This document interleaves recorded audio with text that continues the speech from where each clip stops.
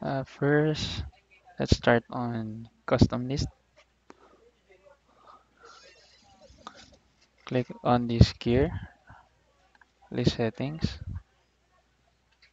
save list as template.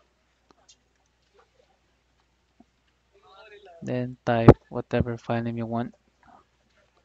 Let's say mrf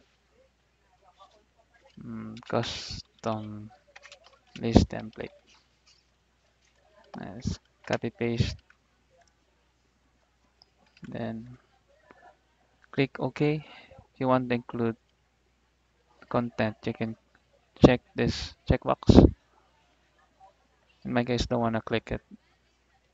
And then proceed. OK. Then just continue. Click OK. Then that's for the custom list.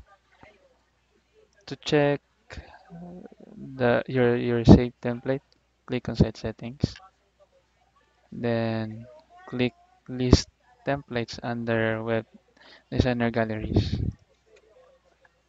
Then here it is, MRF Custom List Template. Then let's go to Task List. And to save this, let's go to List Settings. Click on List tab, then List Settings. Same thing, click on Save List as Template. Then let's say